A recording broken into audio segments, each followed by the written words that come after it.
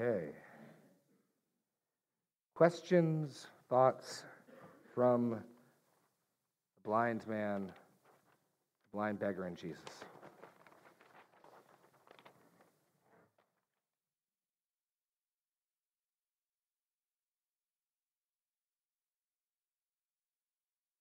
You got a mic, Matt? Simeon's got it. He's ahead of you. Okay. Now we just need someone with a question. Oh, Deb. Okay. I was just thinking when you were talking towards the end about the crowd, not liking it when he said "Son of David." Yeah. I thought that they were trying to keep it quiet so that Jesus wouldn't get locked up or killed on his way to Jerusalem because they were afraid of all that. They didn't even want him to go to Jerusalem, that kind of stuff. His closest disciples did not. But Luke specifies the people who told the beggar to shut up were at the front of the crowd, which probably aren't Jesus' inner circle. Jesus would be in the center of the crowd, and presumably his disciples and the 12 would be in that inner circle. So Luke says those at the front, so these are not disciples, not the 12, certainly.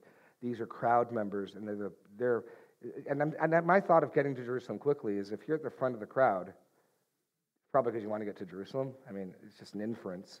The disciples certainly were trying to, if you go to Jerusalem, you get lynched or you get killed. I don't think that's what's going on here. That's not what Luke's emphasizing. It's a good question, but I think where Luke points us to, that's not the case here at least. Dan Barth.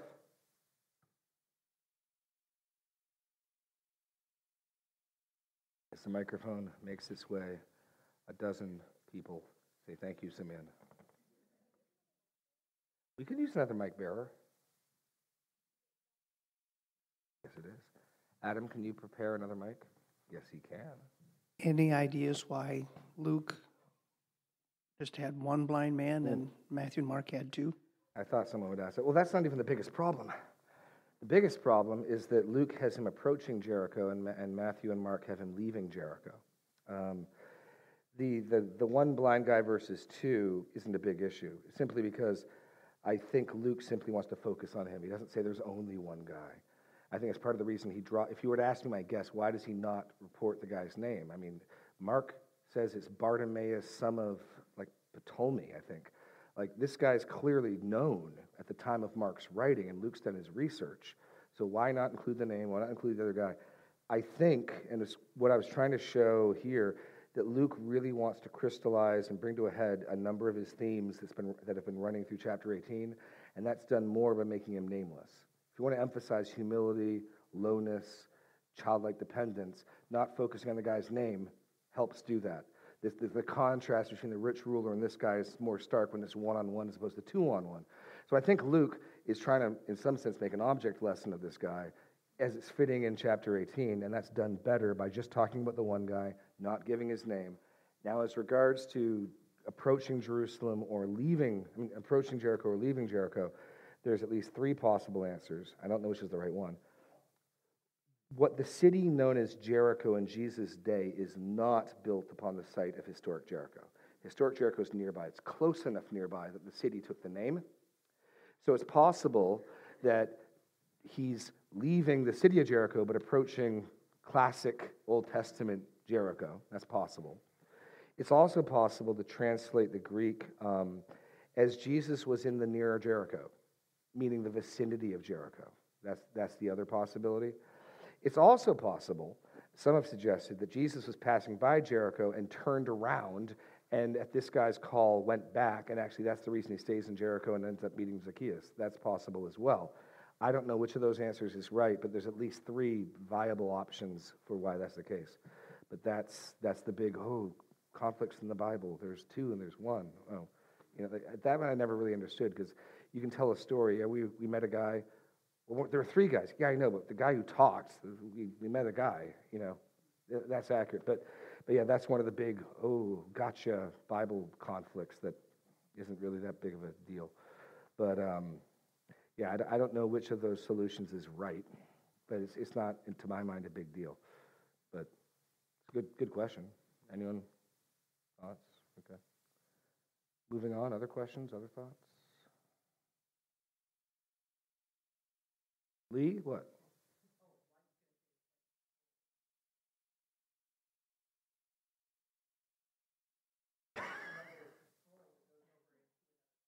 Well, that's even another option.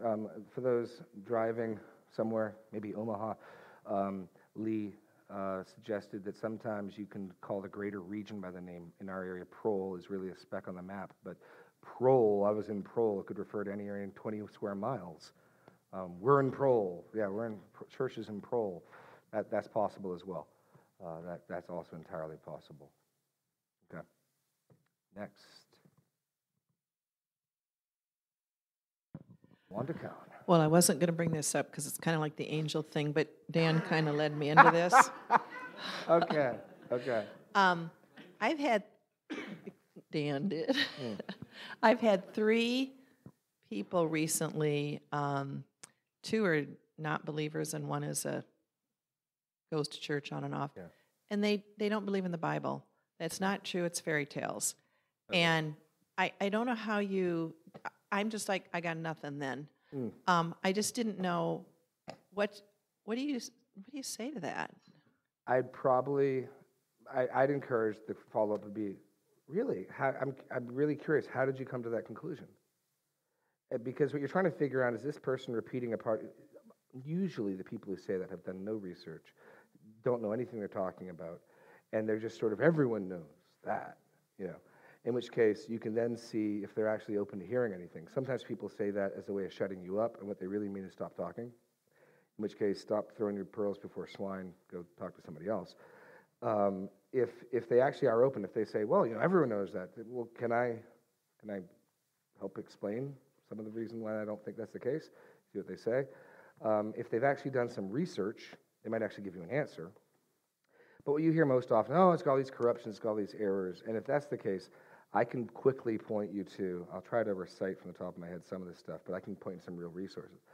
But if you go back to actually we did a series on the inerrancy of Scripture. You can go to our church website, you can go to our sermon archive, you go to series and the authority and biblical authority and inerrancy.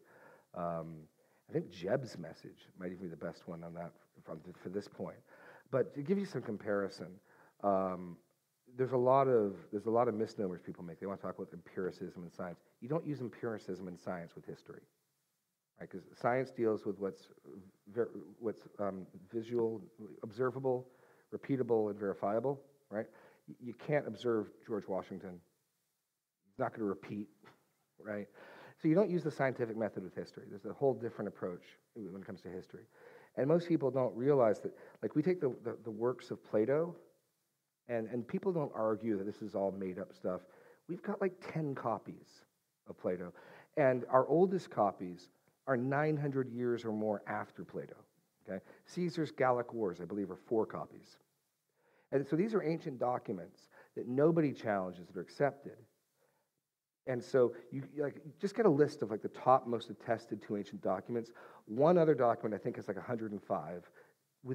By the time you get to 5th place, you're in single digits. The Bible has over 5,000 Greek New Testament or portions of the New Testament. And by comparison, we've got texts like Papyri 52 that date to about 120 AD. Now, Jesus was crucified in 33 AD, and the gospel was written probably 60 or 70 AD. So the original was written 70, 75 AD. John might have even been written a little later, like 80. And we've got a copy of John from 120. That's like ridiculous. And we got 6,000 of these things, roughly, just under 6,000. And so anyone who looks at the manuscript evidence, forget whether the Bible's true or not. The first question you got to do is, can we credibly recreate what was written? Because that's the first challenge, is there any reason to believe that what we've got is what was written? And the answer to that from any remotely honest perspective is yes, of course, duh. No one challenges Plato, Aristotle, Herodotus, Josephus, these guys. And we've got like a dozen of their copies of their things. And they're 900 years between when they were written or more and when we've got our copies.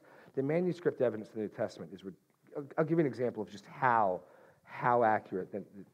So at least now, three different committees and groups have taken the Greek manuscript evidence and tried to put together a Greek New Testament.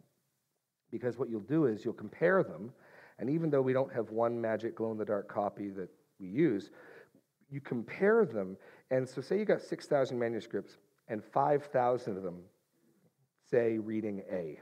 And usually the differences in text are things like titles, Lord Jesus, Christ Jesus, God, God Almighty.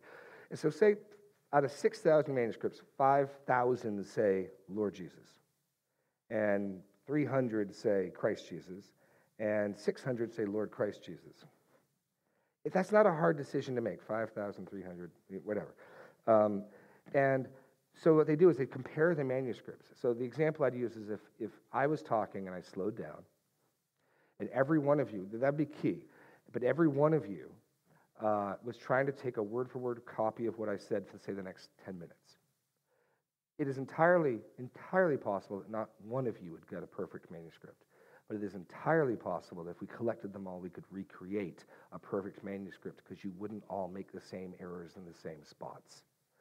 That said, two different committees, the Nestle-Lalande Committee in the 28th edition of the Greek New Testament, and the United Bible Society's, the UBS, United Bible Society's 4th edition, two separate committees working together in tandem came up with identical Greek New Testaments. That, again, is preposterous. I mean, it's ridiculous.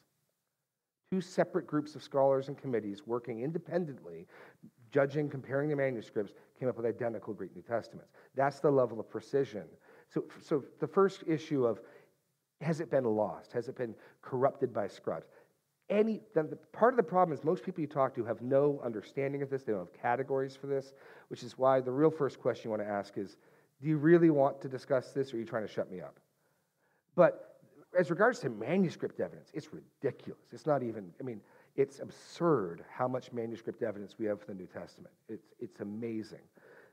So that's the first question, right? Then the next question, it's fairy tales. Why? Usually that comes from an anti-supernatural bias because the Bible records miracles. Okay? If that's the issue, if you got somebody who'll grant, oh yeah, you've got a pretty accurate, credible representation of what was written, but they wrote fairy tales. That's when I want to ask questions like, why would 12 men die for a fairy tale separately in over a decade or two? What would lead them to do that? It's not like they all bunkered down together like in Jonestown.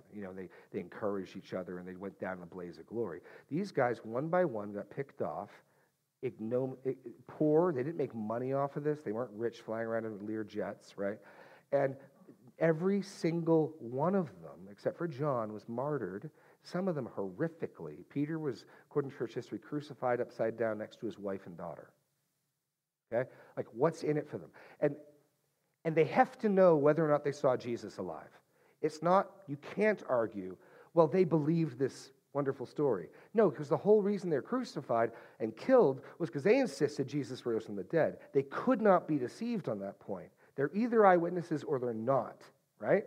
So what possible psychological rationale can you give for this? And again, what we're bringing forward is evidence, witness, testimony evidence.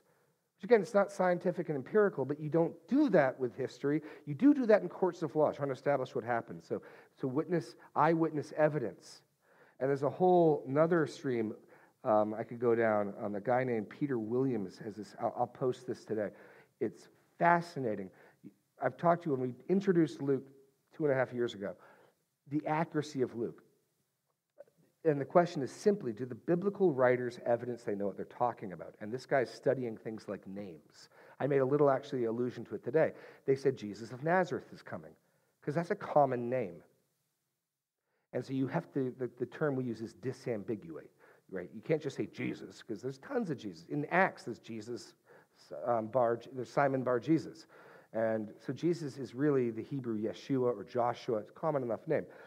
And so one of these guys took a study. We found 4,000 or so ossuaries, which are bone boxes. Jewish burial practice was two-step. You put them in a tomb, the flesh decays, you come back a year later, you gather the bones, you put them in a box, you bury the bone box. It's called an ossuary.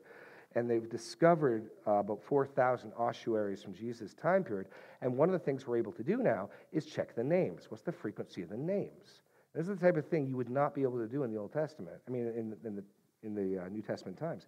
And what we find is, whenever they're dealing with common names in the Gospels, they disambiguate. And whenever they're dealing with uncommon names, they don't. They don't need to say who Zacchaeus is the son of. Zacchaeus is not a common name. You can just say Zacchaeus. Simon Bar-Jonah, you do have to add whose son he is because it's not a common name. And these are subtle little things that either this is the most brilliant forgery or the people who wrote this are eyewitnesses. Peter Williams, evidence that the Gospels were written as eyewitness accounts. He's not even arguing it's inerrant. He's just arguing that the attempt to say this was written hundreds of years later by zealous fanatics is silly. I mean, I'll give you an example. Suppose you're going to write a novel or a story about 17th century France. What are you going to call your people? You'll have some Jacques, you'll have some Pierres. Now what? He just goes through with the names. They get the names right. They get the places right. We've, through archaeology, discovered in the Roman world, they would let the conquered people keep their form of government as long as Rome gets put on top. Consequently, the rulers of different regions have radically different names. It's not uniform. There's proconsuls, there's governors, there's tetrarchs, there's magistrates. And Luke, again and again through Acts, nails them. Again, not proof that it's inerrant, proof that it's an eyewitness. And so now if we've got credible eyewitness testimony, what are they testifying to? They're testifying to the resurrection of Jesus, which is the final place I'd zoom in on, is some people met Jesus and they were radically changed by it, and they went to torturous death for it, and they give their eyewitness account of it. I find it credible. What do you think of it? At this point, the person you're talking to is probably far behind. But they probably weren't ready for this type of an answer. But to rein it in, this is a topic I get excited about because God has so testified to his word, It's just ridiculous. In short, I'd ask them why they think that. Have they ever read it? You know what I mean? I'd ask them that. I'd ask them if they'd be willing to read it, or if they are interested, if they'd be willing to check something out. I wouldn't be a jerk. We've got a 6-part series, Biblical Authority and Inerrancy, and part of what we do in that series is deal precise. The first message, why do we believe the Bible is the Word of God? And that's the second message. The first one is the God who talks. Why I believe the Bible is the Word of God. Then there's one about evidences for the Bible. It's I think, a good series. And you can check that out. There's lots of resources. I'll be happy if your friend is on the hook and actually interested. I got books. I do nothing but give people books. There's some people who can testify to that. So if this is somebody who actually is interested, there's resources. Odds are they're probably not. But the simple question, really, how'd you learn that? How'd you come to that opinion? And just try to figure out if they've actually know what they're talking about or not. The other question that I probably should know the answer to this. I know God drops the scales from your eyes, but the power is in the Word. So if you say to them, read the Bible, if they think it's a fairy tale, like our niece, I was like, when Glenn and I were like doing our morning study, we're like, well, if you think it's a fairy tale, it does kind of read like fairy tale, you know? Yeah. But we know it's not. Right. So telling somebody, read it, I know God has to work in their life, but is there just power in reading it, Jeremy? Absolutely. So that, okay, because I thought maybe God had to drop the scales and... No, but so take that dropping scales metaphor. There's a number of metaphors. Dropping the scales, removing the veil, eyes that see, ears that hear, taking a heart of stone, giving a heart of flesh. But another metaphor for all the same thing is being born again, right? So Jesus says in John 3, you cannot be born again. You cannot see the kingdom of God unless you're born again. You won't be able to see the kingdom in front of you if you're not born again. And there in John 3, Jesus credits the Spirit with a new birth. But in James and 1 Peter, the Word is credited with the new birth. Knowing, Peter, that you were not born again, that you were not birthed by perishable things, but by the living and abiding Word of God. James, by his own will, he birthed us, brought us forth. It's the verb for birthing. It's a kind of first use, by the word of truth. So the New Testament attributes the new birth as a work of the Spirit and a work of the Word, by which I take it to mean The new birth is caused when the Spirit applies the word. Now, I have no control over what the Spirit does. Jesus makes that point clear. The wind blows where it wishes. I do have ability to scatter seed. So get him in the word, get him in the word, get him in the word, because now you've got half of that equation. You're giving the Spirit ammo to work with and use. That's our part. Get them in the word. We throw the seed out and God makes it grow. The Spirit comes and makes it grow. But absolutely, get them in the word. The best thing you can do is, I'd love for you to read it and tell me what you think, really. I mean, is this conclusion you came to after reading it in study? Have you ever actually sat down and read it? Because there's a lot of people who've read it and don't think it's fairy tales. I'd love to know what you think. And try to get that's precise there. Get them in the word. I mean, all those complicated answers I got are cute. It's nice to know that our faith is reasonable, but at the end of the day, it's the work of the Spirit and the Word. No one's going to become a Christian because of names. You know what I mean? Those are very encouraging for people who have faith, and it's a way to answer mockers and scoffers, but it's not going to convert anybody. You're absolutely right. Get them in the Word. Well said. Perfect. Thank you.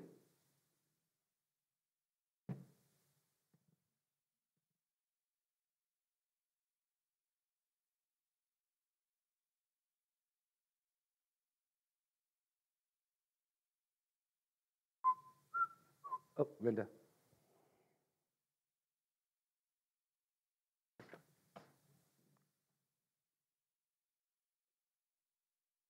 Okay, so going back to Matthew 1:21, so we're talking about, like you said, the name Jesus.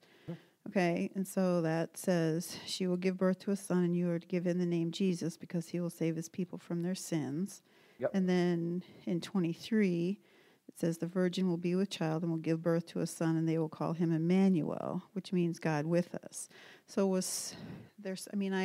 I knew that there were other people named Jesus at that time, but I guess I never really thought about it too much until you said that now. But was there something different? Or, I mean, if he's telling them to give a name that really doesn't stand out because there are other people with that name, is that maybe part of the reason why people didn't think too much of him, because that his name wasn't really,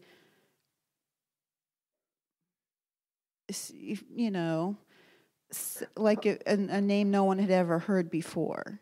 Possibly, but I mean, his name means God saves, or salvation is from God.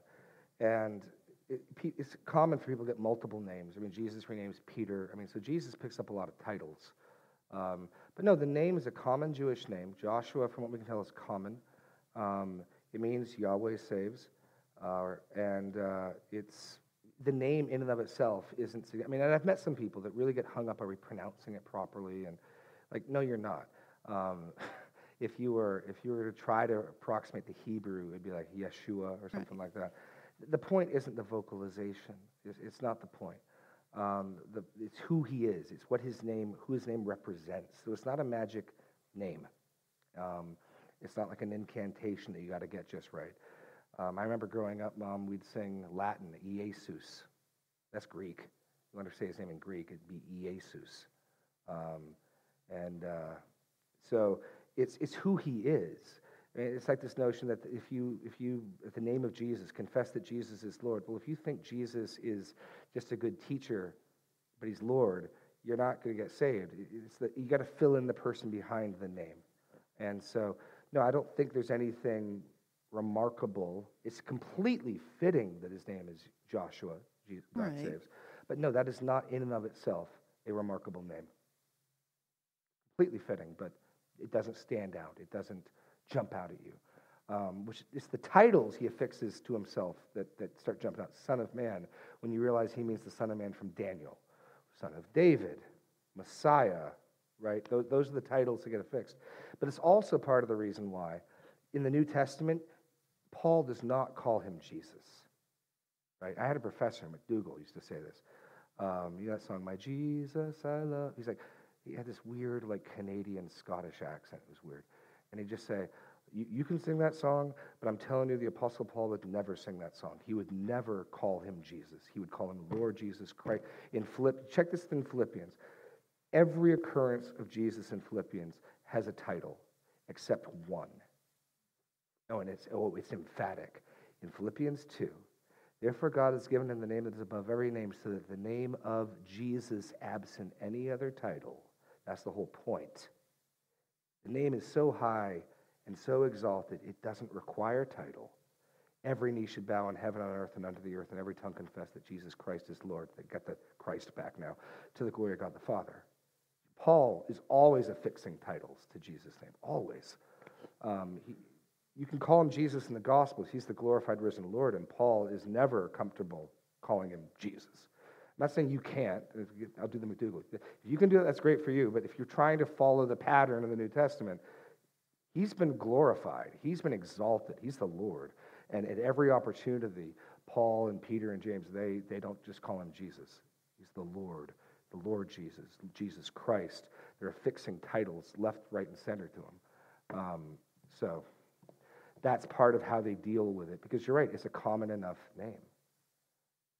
Is that going where you're going, or are you going somewhere else? Yeah, okay. So then go to the Philippians 2 that you were talking about.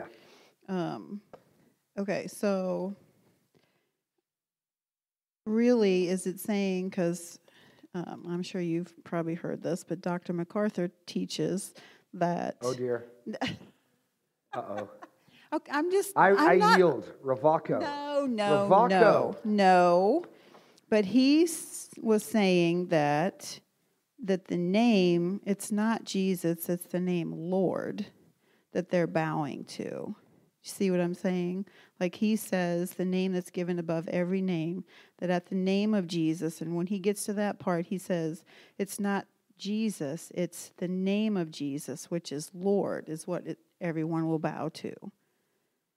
Yes, they're calling him Lord. I think the notion is kind of like, after somebody with a common enough name becomes great, the name is taken off the table for common use. It's still illegal in France to name your dog Napoleon. It is. No, it is.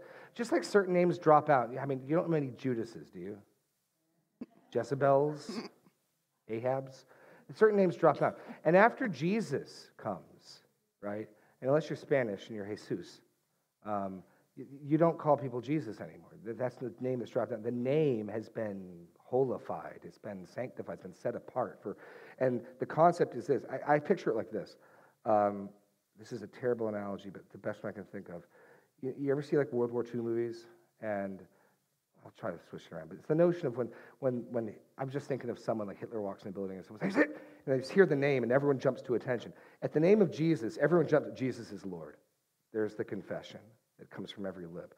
But the point is he's been so exalted that the simple name of Jesus, you hear the name, what happens to every tongue in heaven, on earth, and under the earth? They make this confession, fealty, that Jesus Christ is Lord.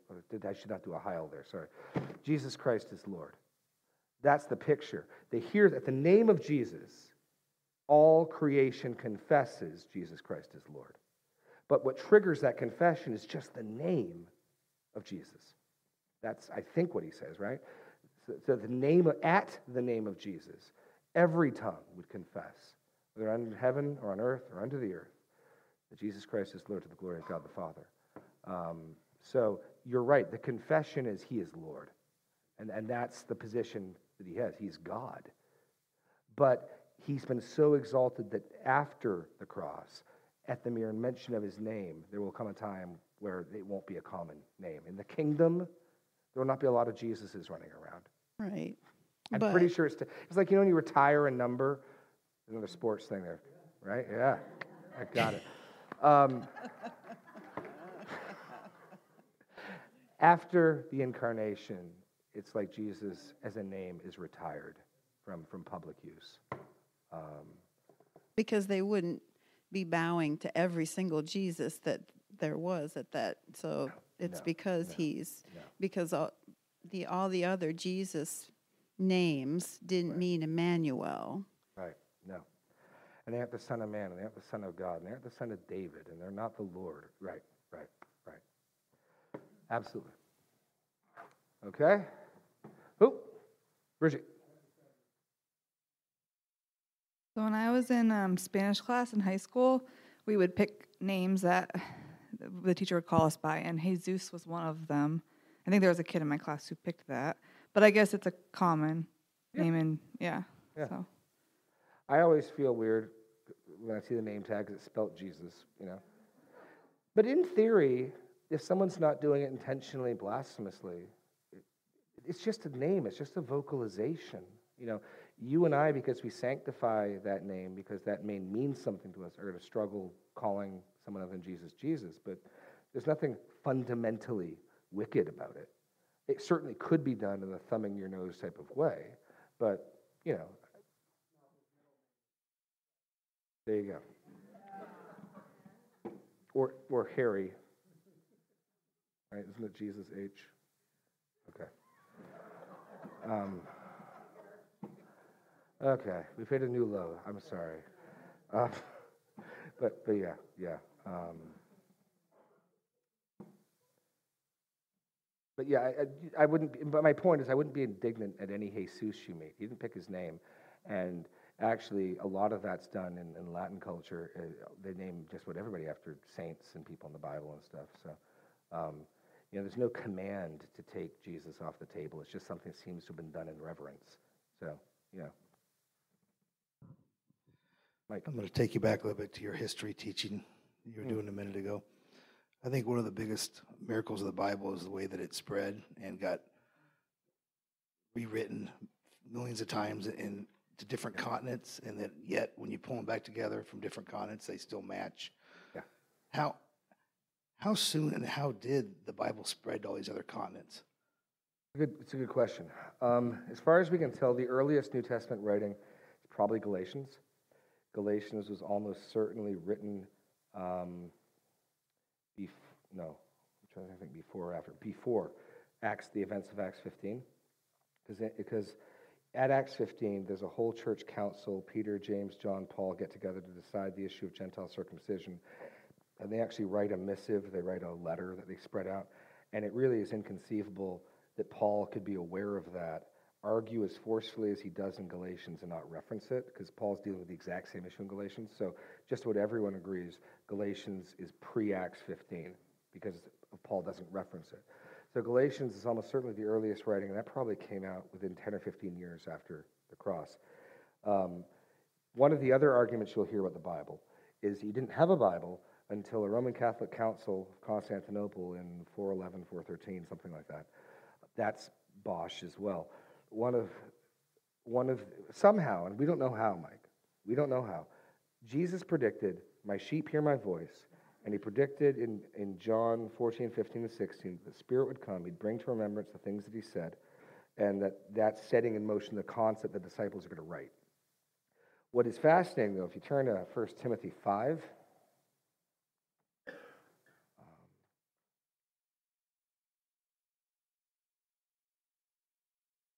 and this ties in even with what you were saying, Wanda. I think, and John Piper recently wrote a book that I think is phenomenal. It's called Peculiar Glory. And it's about the self-authenticating witness of the Bible to itself. The Bible testifies to its own authority in part by its glory. And somehow the early church recognized the writings of Paul and Peter and James as scripture. And here's evidence for that. This is remarkable, okay? So Paul was a Pharisee. He probably memorized most, if not all, of the Old Testament. And in chapter 5, this is actually part of the basis for why we dedicated an issue of the Messenger to Dave Martin. We've done that previously with Jeb Brewer.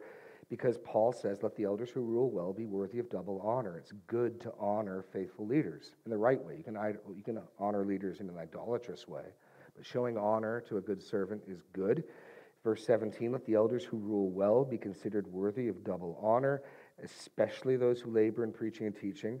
For the Scripture says. He's going to make two quotes with a single introduction. There can be no doubt in your mind what Paul thinks he's doing when he introduces a quote with the Scripture says. And first he quotes Deuteronomy chapter 24, verse 15. You shall not muzzle an ox when it treads the grain. Then, and the laborer deserves his wages. What possible scripture is he quoting there? Why, he's quoting Luke 10:7. And you can't play that off as oral reports, because he doesn't say it is said, it is written. So let's formulate some correlatives, some things that have to be true. So consequently, if Paul can quote Luke, Luke's written at this point. So that throws out the window, Luke was written in the 3rd century in Egypt by a bunch of, whatever. No, Luke has to be written for Paul to quote Luke. Second, Paul thinks Luke's scripture. Third, Paul thinks Timothy thinks Luke's scripture because he offers no apologetic or defense. It's assumed. Does not look like, he does not anticipate this as a controversial statement.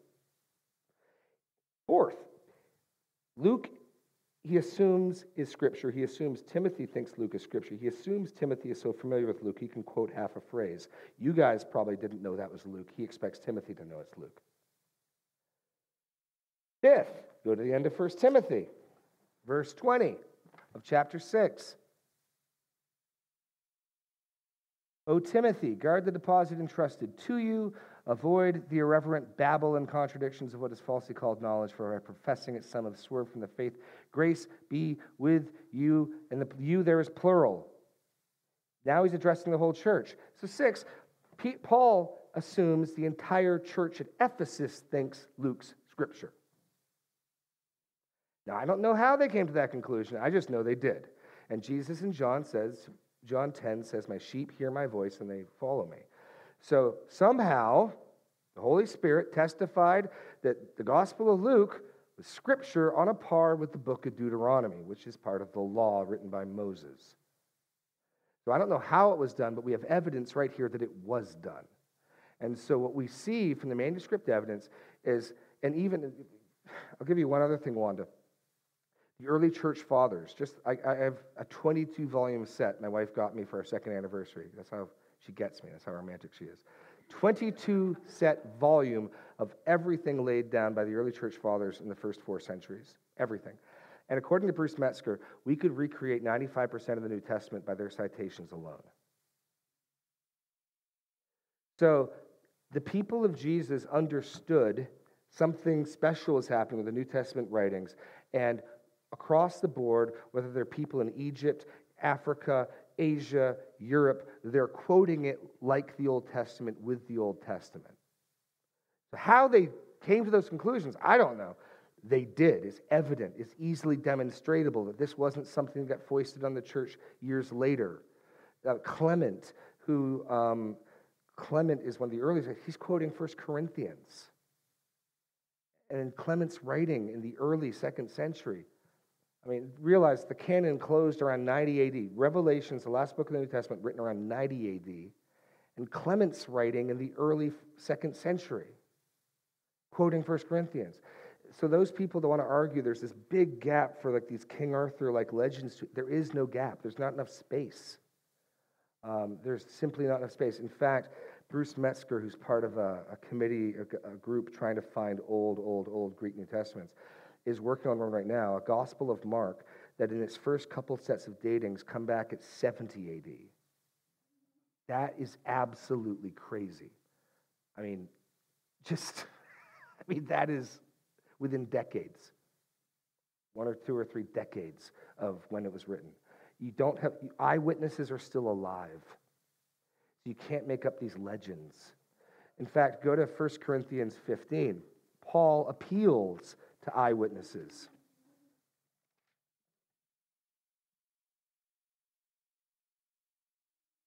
First Corinthians 15:3.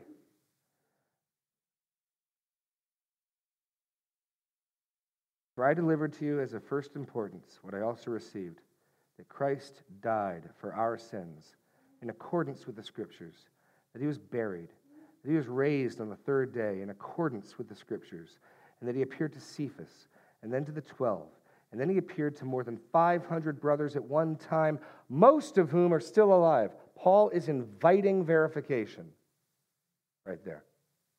And our documents indicate this thing was written back then, and this is an awfully big bluff to make, if you're bluffing. And so most of it is popular in the early 20th century, especially with a bunch of the neo-orthodoxy coming out of Germany and stuff, to say that all the Gospels were written in the 4th century by Gnostics and Alexandria and in Egypt. And the new text discoveries, you can just throw that out the window.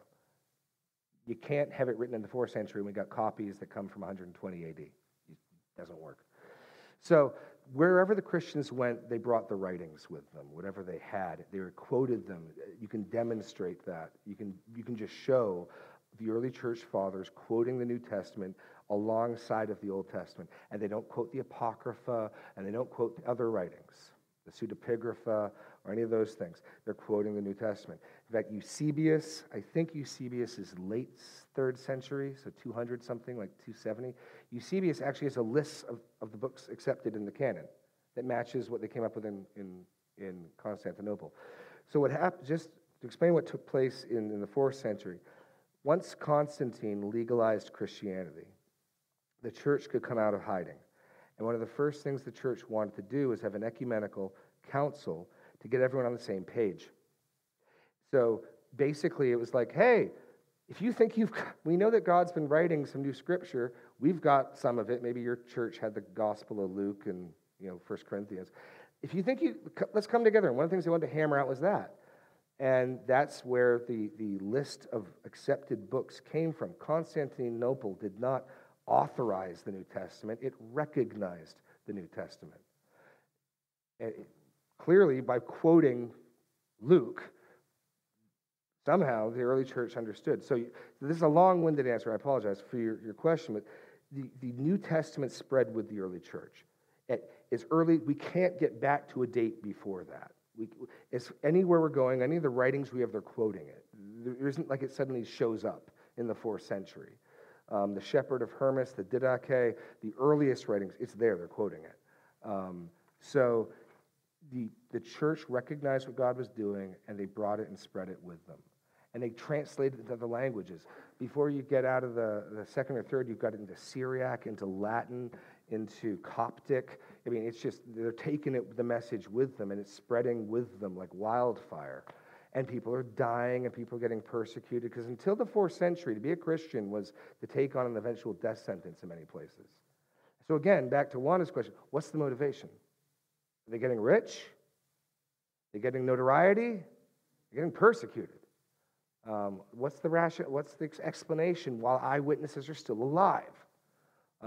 So anyway, I just saw this morning on Facebook, another one of these cool things. And again, more and more of this dead German neoliberalism. It's not just Germans, sorry, Marina, but a lot of them are Germans. Not all Germans are bad, but you got Bonhoeffer, right? You got Bonhoeffer. Okay. But that school of thought, yeah, and Luther, yeah, hey, okay. But it was very common to think that this stuff, the deity of Christ, was not originally taught, and it was an innovation that came about much, much later, really formalized at the Council of Constantinople, that it wasn't until the Council of Constantinople that you have the deity of Christ. Jesus never claimed to be God. The early church didn't think he was God, yada, yada, yada, yada, yada. Okay, they're finally putting on view a discovery made in 2005 in Israel of a early church they found, and there is I think a table that was donated, and somebody wrote an inscription on the table in big Greek majuscule letters, and the inscription reads, dedicated or given by, in the person's name, to the God Christ Jesus. Almost 2 centuries before the Council of Constantinople. And again, if this is a controversial statement, you're not writing it big letters on your furniture. You know what I mean? Like, again, amongst the church, this wasn't controversy. This wasn't, ooh, that's kind of, no. Again, if you go in and do the research, the beliefs that we hold to, there's no break. They don't show up suddenly. Paul doesn't bring them in, or pseudo-Paul, because there wasn't a Paul, but the Paulian, yeah, that's all bosh. Sorry. But it is, but people still say it, you know what I mean? And it's frustrating because most people just repeat. Most people on this stuff are second-handers, meaning They haven't done any research or study themselves. They're citing authorities, their professor, their person. And so it's really hard to reason with that person because it's not like you can discuss the textual evidence with them. They just know that their professor said it's fairy tales and there's corruptions and there's all sorts of errors. And so then it's really just pitting me as an authority against the professor as an authority, and that's just not going to go very far. Which is why, if that's what you're dealing with, I wouldn't argue too much. Like, well, if you're interested, I think there are answers. But for people who actually know, it's for people who actually can look at the data. Whether or not you think the Bible is the Word of God, it is the most accurately well-attested to ancient document, period. Its historical accuracy is unparalleled. I mean, just without question, unparalleled. Even if you don't think it's the Word of God, it is a ridiculously accurate, attested to document. So, does that answer your question, Mike? Or we got one more question. Naomi, bring us home, Naomi. We got 2 minutes. You may have to answer this next week, but I was just wondering. If it has to do with angels, Naomi. No, it does not. Okay. You'll be pleased to know. Demons. Okay.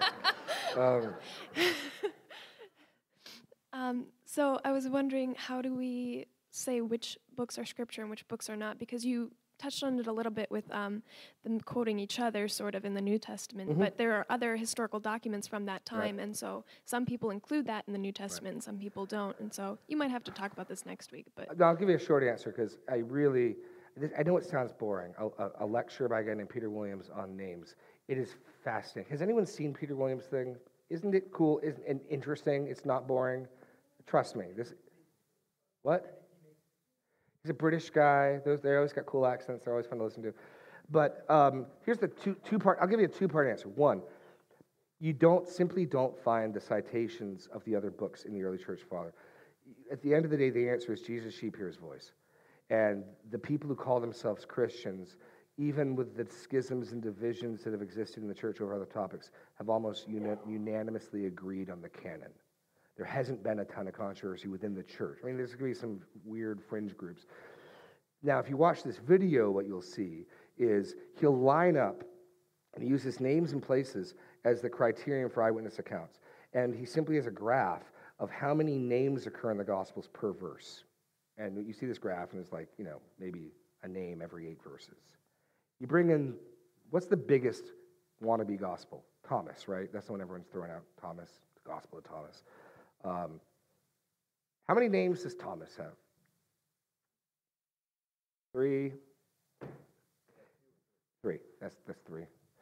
And then how many place names? What Thomas does is there was a man. They came to a city. There's none of that information. There's none of the eyewitness evidence that and as you start showing these in some graphs, and you're just jaw-dropping when you see just the difference in kind. But the biggest thing with the Gospel of Thomas is it's not a gospel. There's no death, burial, resurrection. It's not the Greek isn't the Gospel of John. It's the Gospel according to John. Kata iohin. There's only one gospel. The gospel is the death, burial. We read that in 1 Corinthians 15, the death, burial, resurrection of Jesus. So it's according to John, according to Luke, according to Matthew, according to Mark. If there's no death, burial, resurrection in the book, whatever it is, it ain't a gospel.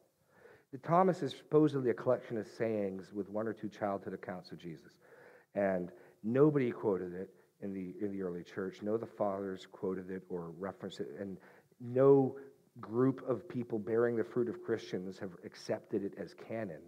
But at the end of the day, Jesus' sheep hear his voice. It sure looks like that over 2,000 years. There's been far, far, far more agreement than anything closely to disagreement. Usually the people that want to do that is they want to get provocative and the Da Vinci Code stuff comes up. But you actually look at like Christ followers, find groups of Christ followers who have a different canon. You're not going to really find that. The closest attempt was Marcion in the 5th century who wanted to get rid of the Old Testament. Can't we just start over with the loving God in the New Testament? The God in the Old Testament is mean, so can we just throw away the Old Testament? Marcion tried to do that. But I mean, again, we're not talking about he's agreeing on the New Testament. He just doesn't like the Old Testament. He's ahead of his time. He's a liberal ahead of his time. What? Oh, he did only have, he kept Luke. Sorry. I haven't studied Marcion enough, my bad.